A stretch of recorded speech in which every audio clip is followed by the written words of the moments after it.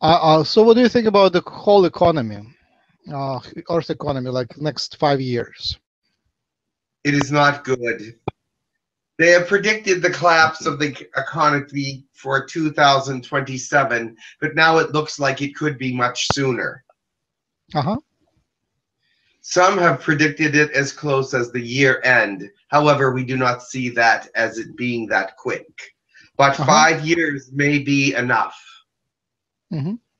We do see that by the movement of the war machines by some countries, that the economy will be fixed in some areas and destroyed in others.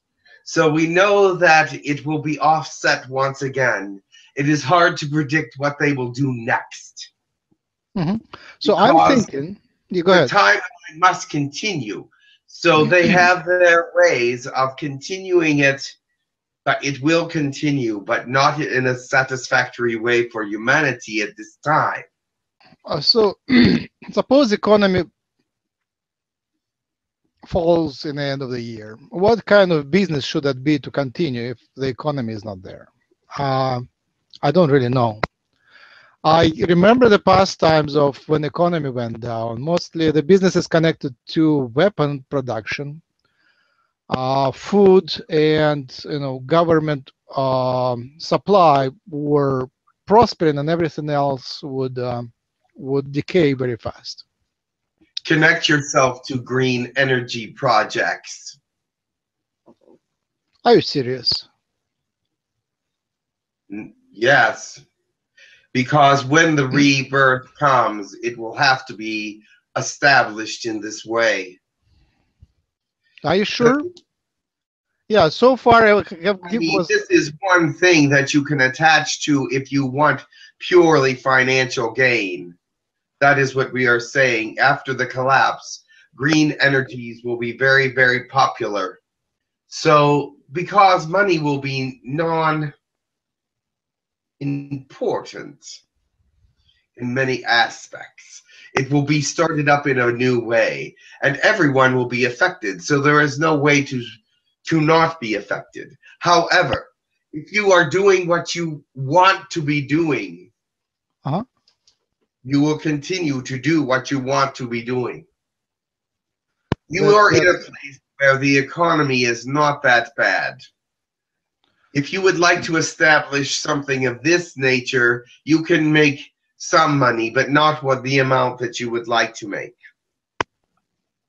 And it will not be affected by the end of this year. The economy will not collapse this year. We are almost certain. It does not seem probable. I see, thank you. I guess Lyran chairs might also have, because Lyrans have tails too, right?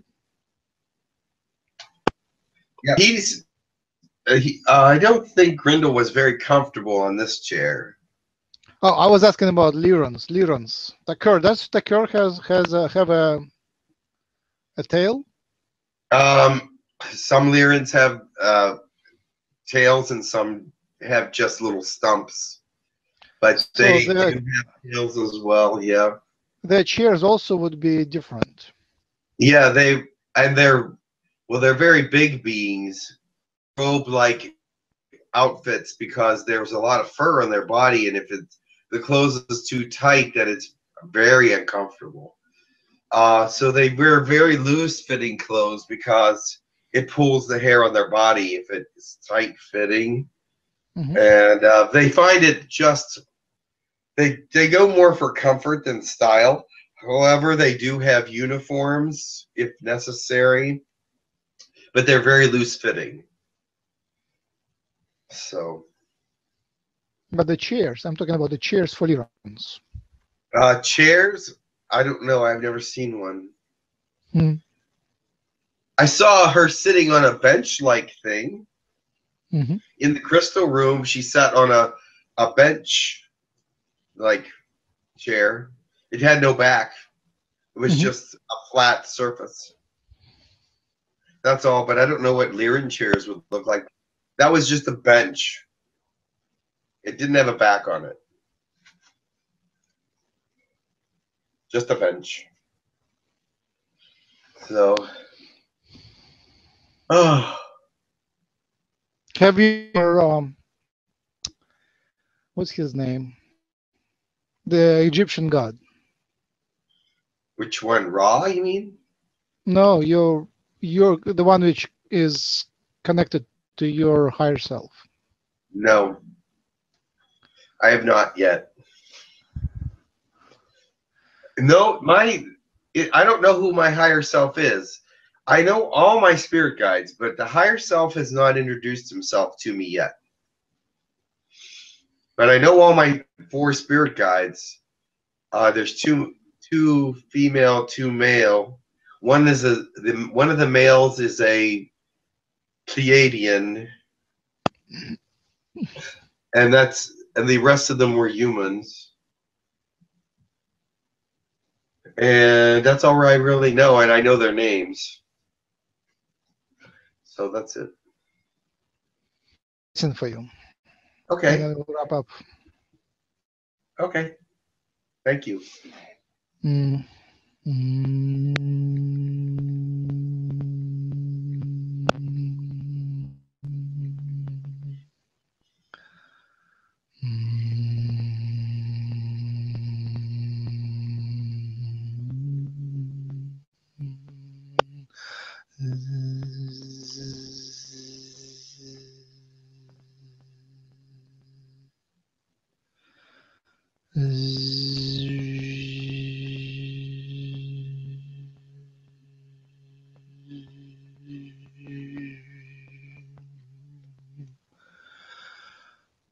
It's raining, drops are pouring down.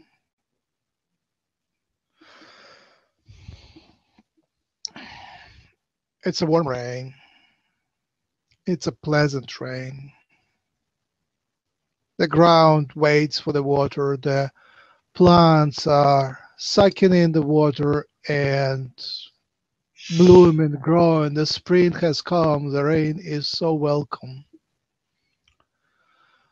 Flooding everything. The melting snow, the melting ice, the rain come together in many, many little creeks that come together in a big river, and the big river floods the plain. Yes, floods the plain. And the valley, floods the valley with lots of branches, lots of sleeves, like a tree with a lot of branches on the top and a lot of branches on the bottom. It's a good time. It's a time of change. It's a wonderful time, a time of spring. You might be afraid, you might be wet, you might have sneezing nose, but suck it in. This is a healing water. Healing water, healing spirit pouring onto you and make you change. Grow with it. Be a plant. Be a bird which was waiting for that. Spring and warmth. It's time for you to change. It's time for you to blossom. Drink of the spirit. Drink of the sacred spiritual water and transform. Transform and grow. Become something new. Become yourself even more than before. Drink and transform. Drink and grow. In that growth, keep your balance. The only way to keep your balance is by growing a new you. Good luck on the way. Lots of water on your way. I wish you lots of sacred spiritual water.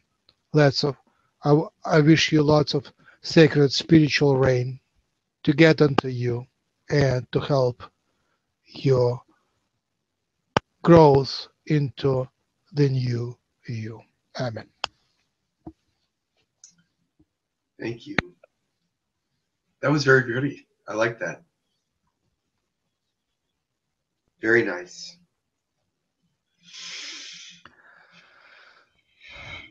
All right, I guess that part will get on the record and published, so we can advertise. You can get in touch with Jim and reserve your channeling session. And visit us for Saturday webinars. You know where to find us. So search for Hucolo. Thank you. All Much right. love to you. And it was good talking to you. Good seeing you. Nice to see you. We all miss you, and we would love to see more of you. So Much of water and rain and the sunshine unto you. okay. Have a wonderful day. And same to you. Much love. Much sunshine.